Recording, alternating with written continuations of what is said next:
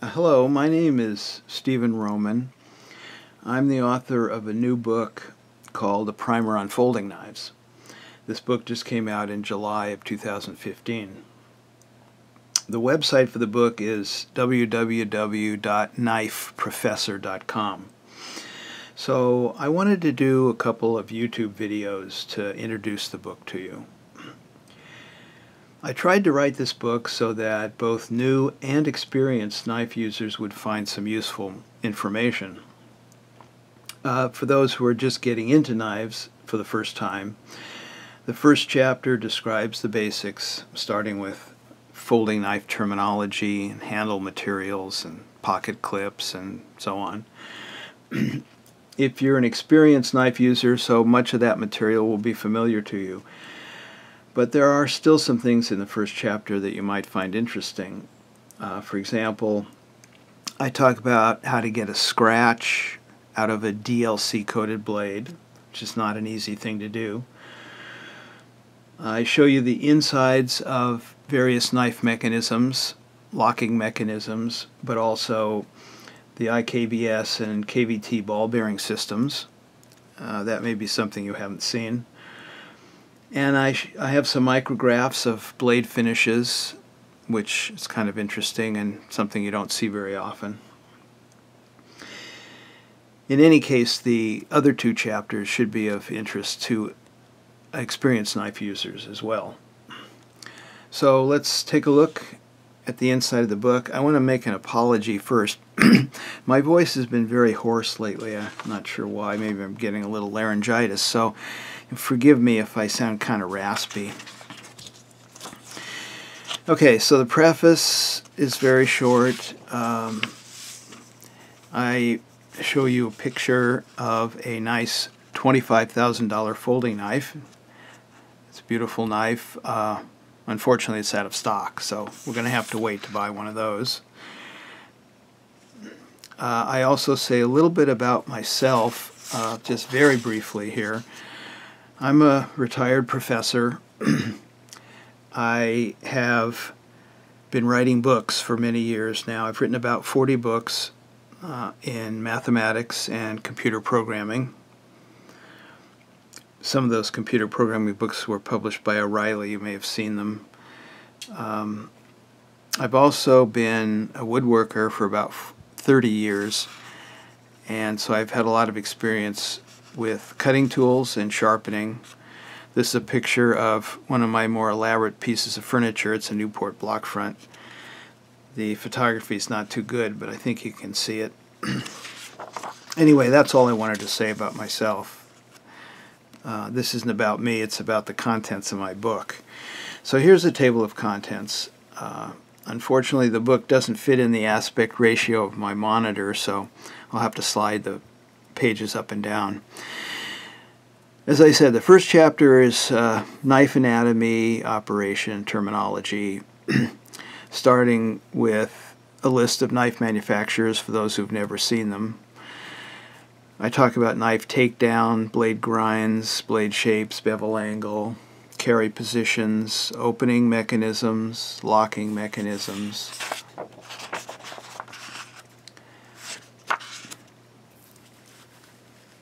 Blade lock issues like reliability, lock strength, ergonomics, handle materials, blade construction, laminated blades, also Damascus blades, different blade coatings and blade finishes, knife care, and a little bit about some exotic folders like karambits and balisongs.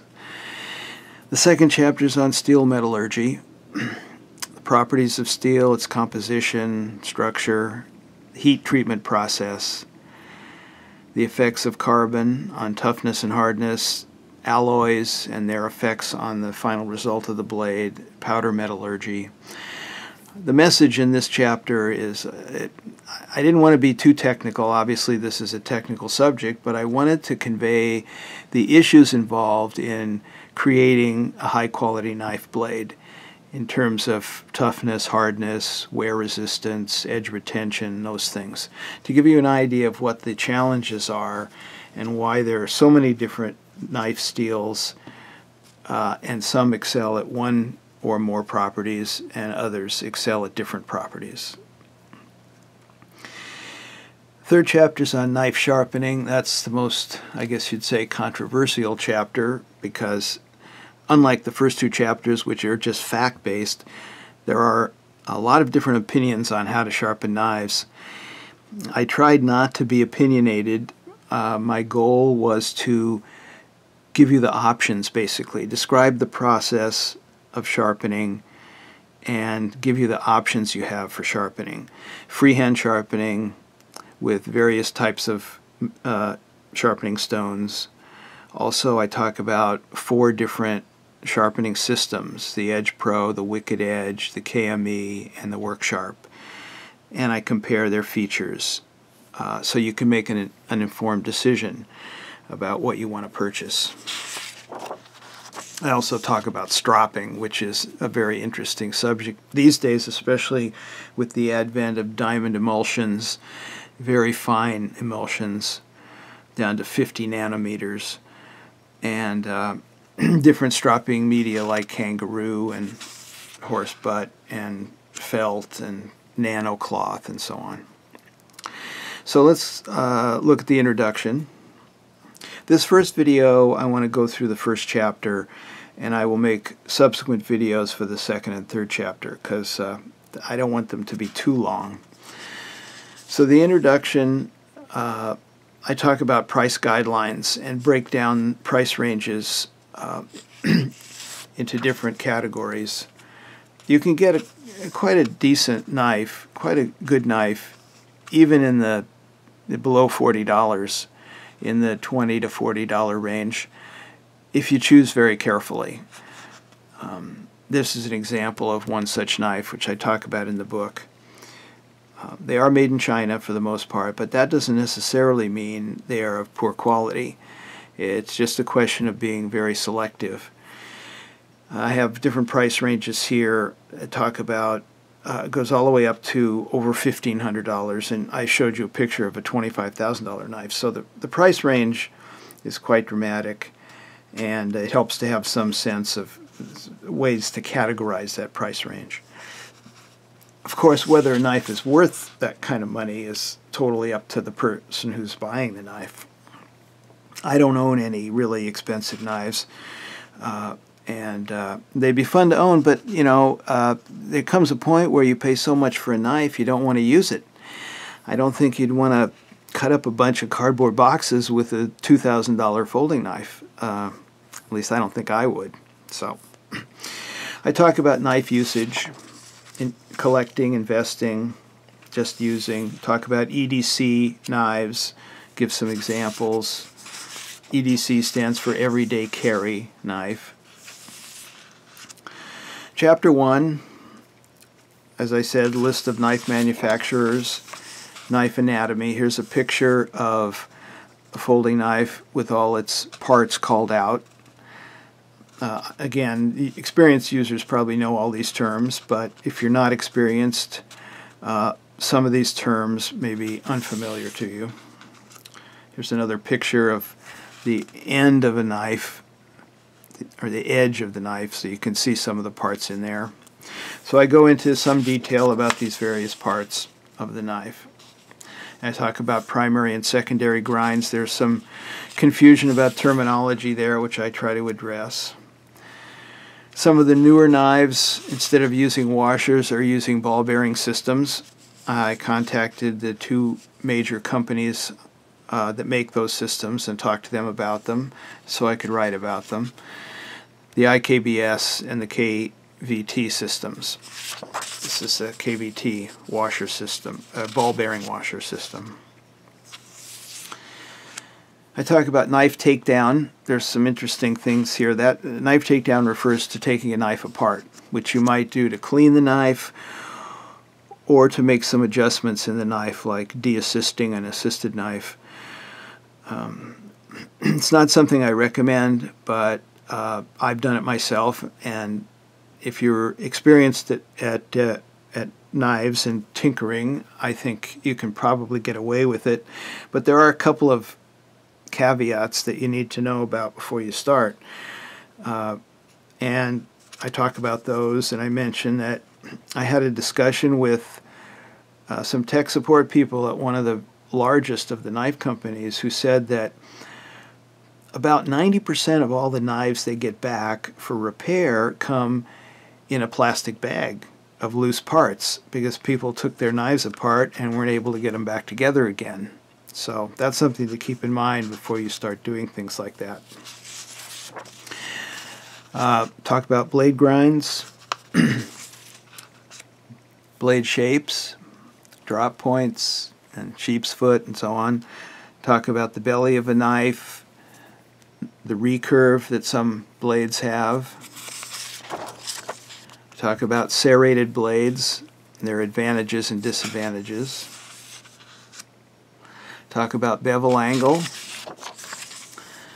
This is an interesting story. I contacted several knife companies to find out what their factory bevel angles were, and they vary quite a bit, from somewhere in the neighborhood of 16 degrees up to maybe 22 degrees. So I talk about why those angles can be so different. I talk about carry positions, how to carry a knife, folding knife in your pocket with a pocket clip. There are 4 basic ways to do it, and there are differences of opinion about what is the proper way in terms of safety issues and also deployment issues. I talk about pocket clips, the difference between standard and deep carry pocket clips. Opening mechanisms like the thumb hole and the thumb stud and the flipper. I also talk about the Kershaw, the Emerson wave hook and how that works. You can see some pictures here. And I give some video links.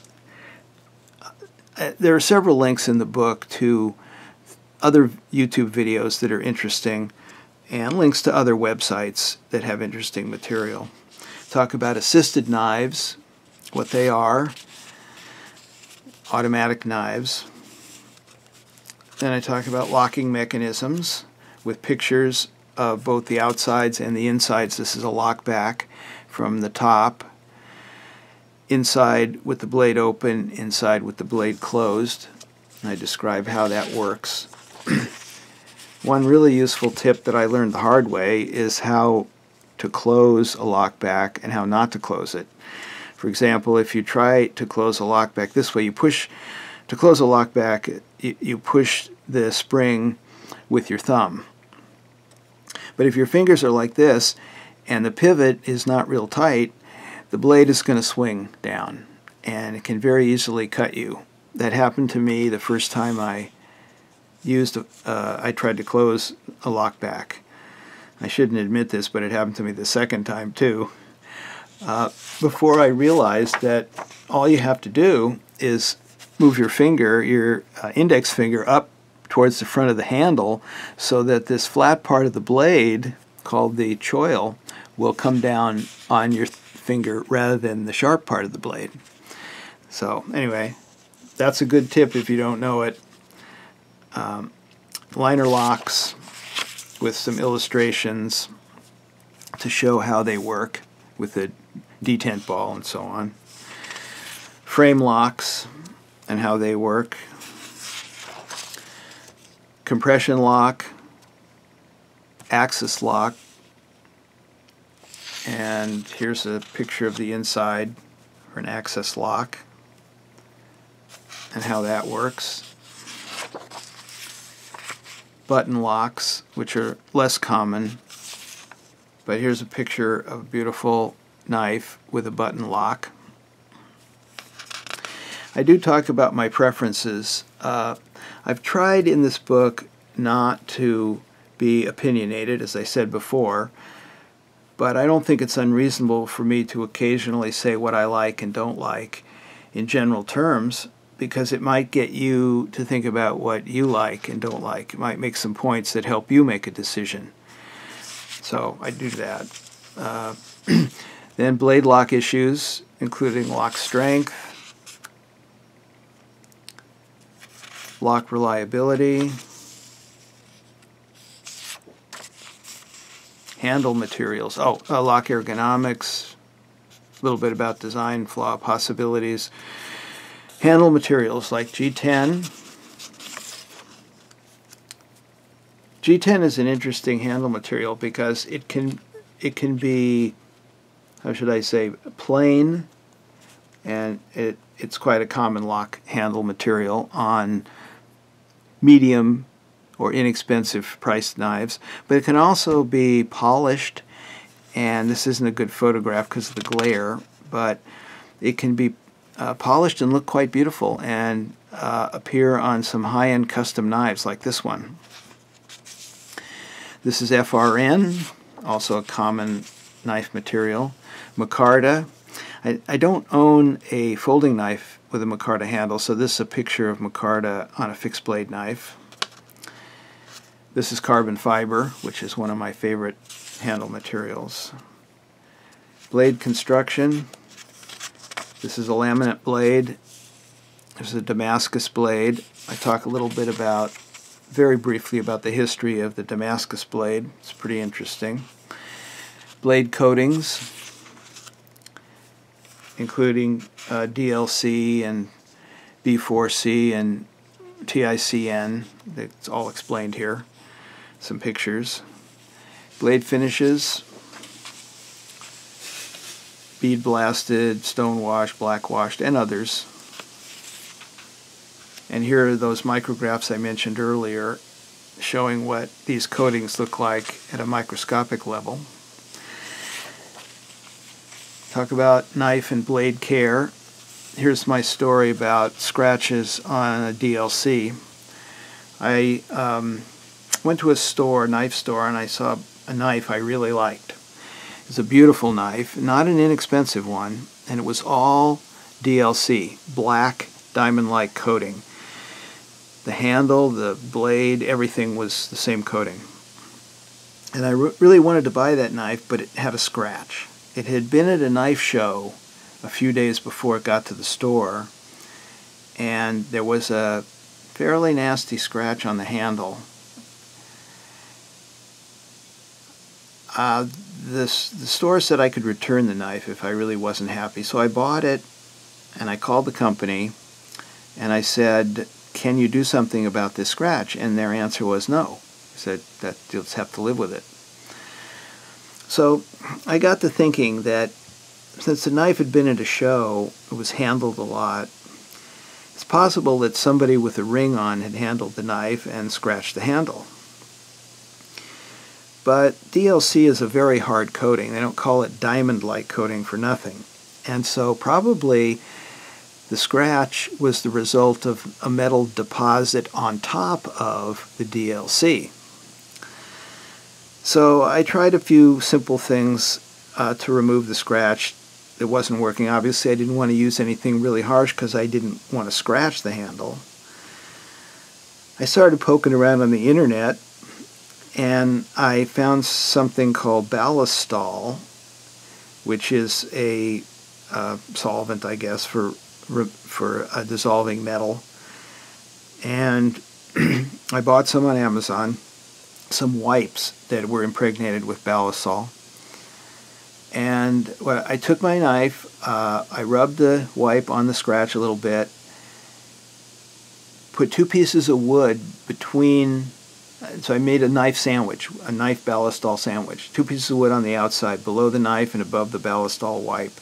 And I clamped them together, not firmly, but not too tight. And I let it sit overnight.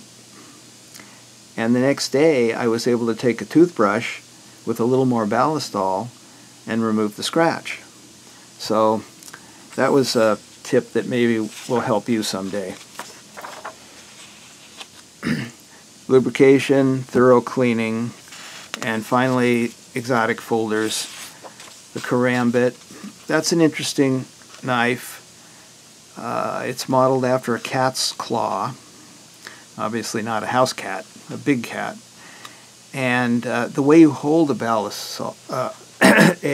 Karambit is this way, with the blade coming down from your fist. This isn't a karambit, obviously. And you put your index finger through this hole. You can also hold it in this orientation with the blade edge facing out. The peaceful use for this thing is to slice open sacks of grain, for example, or maybe boxes and things. It also has defensive use. Because your index finger is through this ring, it would be very hard for someone to disarm you with this weapon. So that's the karambit story. Balisong is a totally different story, and I think I can't really do justice to a balisong in writing. So I think the best thing to do, as I mentioned, is to go to YouTube and do some searching for balisongs and watch some of the people who use them. It's really amazing what they can do with a balisong. This knife is a combination.